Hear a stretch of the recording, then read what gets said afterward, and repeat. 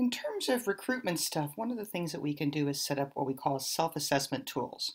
If we are trying to help people make a good decision about whether or not we are a good match for them, some of the things we talked about with realistic job previews in the previous little video, we need a way for them to get to know the company. And some of the things that we can do is put up self-assessments online and have the self-assessment be totally anonymous, that only they see their results. They see the results, and then we would give them an assessment and say, you're a good match, these are the kind of characteristics we're looking for, you're maybe not a good match, you might want to think about, whether or not you want to apply for the job. And the point is, we do it so that we don't know who it is, but we want this to be completely anonymous, and that we don't use it for selection purposes, but we give them a sense of whether or not they would fit in and let them self-select in or out, depending on what they want. So the goal of putting up those assessments is letting people know, hey, this is the kind of culture we have, and why don't you take our self-assessment to see if you'd be a good match? And that sometimes attracts people to continue in the process. When should we communicate certain pieces of information to candidates, and when should we delay? We do want to be as transparent as possible, but at the same time, we don't want to be in a situation where we're withholding information that could be useful for people. So early in the recruiting process, the kind of things that you want to communicate are general information about the job and the company. Nothing detailed and specific, but broadly, what are the characteristics of the job? What are some of the expectations that we have in terms of what people should do? What is the company like? What is our reputation? Et cetera, et cetera. Then, again, as you get further and further in the recruiting process, you want to be sharing additional information. For example, information about the candidate's potential fit with the job duties. And so as you're pre-screening them and you're looking at them, maybe you're interviewing them at a job fair on a college campus, and you're sitting with them, talking with them, and it's okay at this point to say, we think you're a good match. You have some of the basic skills that we're looking for, but we're going to do further assessments to see whether or not you would fit the position. We have a number of candidates that also meet these criteria, so we'll be taking you all the next step to be assessed, more deeply. As you get closer and closer to the hiring process and later in the recruiting process, you start giving them more information, more specific information about exactly who would they work for, who is their boss, who is their direct reports, who are their subordinates, who are the peers, do they work with customers, what kind of customers, what advancement potential is there, how stable is the company in terms of turnover and things like that. We're going to start to share deeper information because we really need to separate those who are serious about staying with the company and those who are recognizing that this may not be a good match for them. In the end, towards the end of it, when we give them the job offer, our job offer is going to be very explicit about exactly what the job entails and exactly what kind of benefits the employee or the soon-to-be employee can expect. Every position that is going to need to be filled in the company needs a recruiting guide for the individuals who will be involved in sourcing and attracting recruits to the company. It's a formal document with the step-by-step procedure about what is going to be done, what sources we'll use, what's the timeline for things like that. It addresses internal and external recruiting. It's not just limited to external. It also includes the internal process, and you're going to have a separate section for internal versus external. It's going to talk about the company policies relating to the job with respect to budget, how much money is going to be set aside for recruiting for this job, how much is a salary range that we can expect to offer, what kind of activities we can expect to occur during the recruitment process. If it includes travel, what kind of travel is going to be involved. As I said, the timelines, who is responsible for things, who is going to be the person interviewing, who's going to be the person taking care of all the travel arrangements, et cetera, et cetera. Then we're going to have legal issues that we need to be aware of, making sure we recommend that we are EEO-AA employers, that we do equal opportunity and affirmative action, and also, what can we expect at each step of the process in terms of our metrics and things like that. We want to make sure that we standardize our recruiting procedures because we want to to make it easy and consistent and legal. Obviously, position to position, we use different sources, but our procedure should be the same. We have a certain set of things that we need for pre-screening a particular job. Then we make a decision about how we're going to bring people in for interviews or other selection assessments. Then we have them interview with their hiring manager, and we take it all step by step from there. So we need to be really clear that we have a standard procedure that everybody goes through in a broad sense of the word. Obviously, not everybody will do the same assessments because there are different positions with different KSAs requiring different assessments. We want to clarify which employees are expected to perform what roles during the recruitment process. For example, you might have them involved in recruiting at a job fair, or you might have them meeting separately with a potential applicant when they come for an interview, so they can have a frank one-on-one conversation with current employees to learn more about it. So we want to be really clear about what those expectations are and make sure that we train our hiring manager and our employees on how to make sure they are consistent in the things that they communicate to people and the way that they assess people, so that we have a very fair, procedurally just, fair system in place.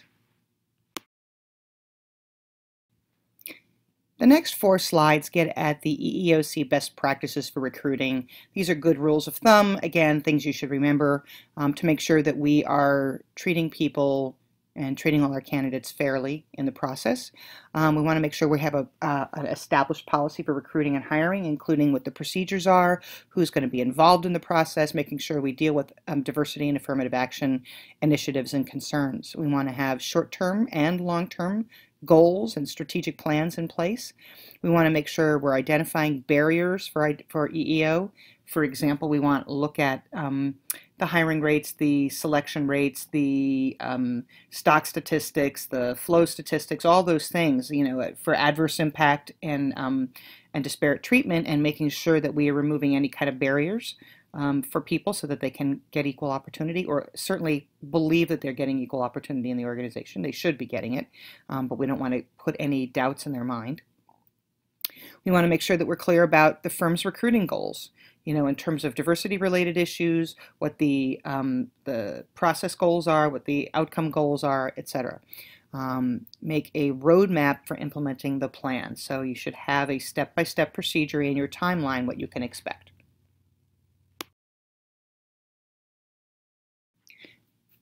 Other EEOC best practices include the following. Make sure that there's a good communication network so that you are notifying interested people of opportunities, making sure we're advertising well in the general media, making sure we're also doing affirmative action in our recruiting, that we are attracting non-traditional applicants, women and minorities who have traditionally been discriminated against in the hiring process.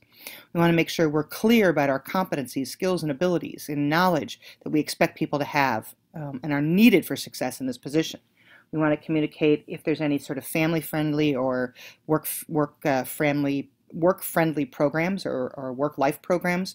Do you have daycare centers? Do you have elder care services? Those sorts of things. Do you allow flex time? Absentee day off banks? Those kinds of things. If there are transportation issues, like if your company's in a kind of a remote area, you might want to consider having buses to help people get access to the job. So have a central location where they're all picked up. They have to be there by a certain time, and then you can bring them in, transport them in, or making sure you help them with bus passes or things like that if it's appropriate.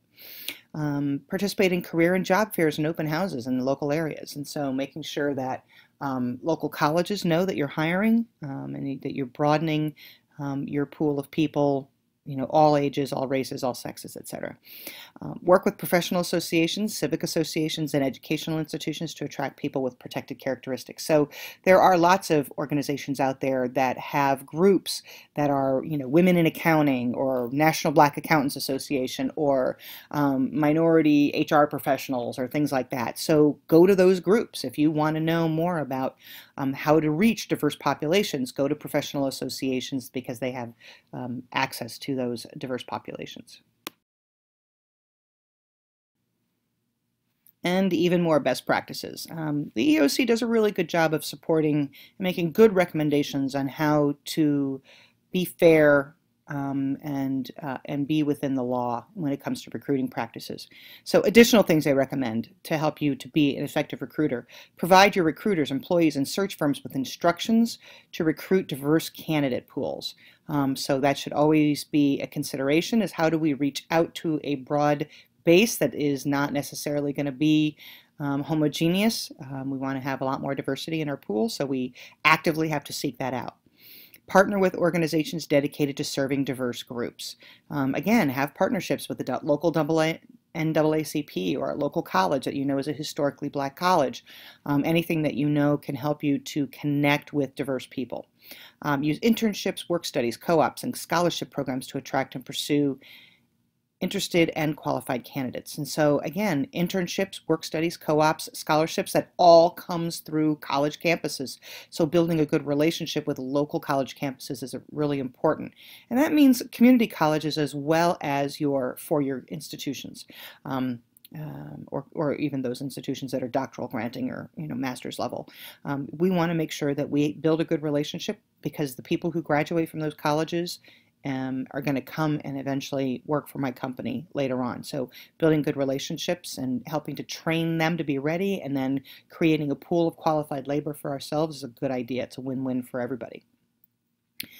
Last one on this page: develop and support educational programs, become more involved with educational institutions that can refer a more diverse talent pool. Again, make connections with local schools. If you're only hiring high school graduates, you can do a college fair with high school a job fair with high school graduates. If you're doing college hiring, then you want to do your job fairs with your colleges. You want to look at not just, the big state school that has mostly majority people in it. You want to be looking at smaller institutions with niche populations, women's colleges.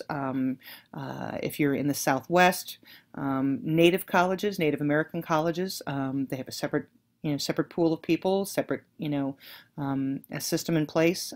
You want to make sure you have schools that are traditionally more Hispanic, and areas that have heavy Hispanics.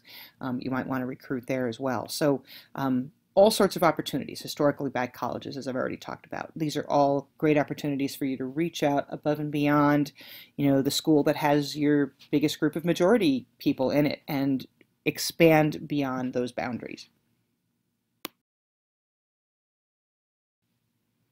Last slide, EEOC best practices. The last four. Ensure that personnel involved in the recruiting and hiring process are well trained in terms of their EEO responsibilities. So that's part of what we're doing here in this class, is making sure you are practicing how to do those calculations for flow statistics and yield ratios, all those sorts of things, because legal compliance requires us to make sure that we are using statistical analysis to show that we're using reliable and valid tools, that we are actively monitoring the hiring rates of different groups in our company, that we are complying with the law, that we're following EEOC best practices for recruiting. All of those things are incredibly important. So everybody involved in the process needs to know what those legal requirements are. We want to become more involved in the community to improve our image, to attract diverse candidates. So get involved in community activities. Sponsor clubs, diverse clubs on college campuses. Be engaged in your local community. Eliminate practices which exclude diverse candidates or create barriers for them. So again, you need to be looking at the barriers for people and figuring out how do we solve those problems and how do we remove those barriers. Lastly, evaluate the firm's managers and the progress they make towards the company's EEO goals. So embedded in the performance plan for every manager needs to be EEO goals and diversity related goals. And so that should be part of their hiring process.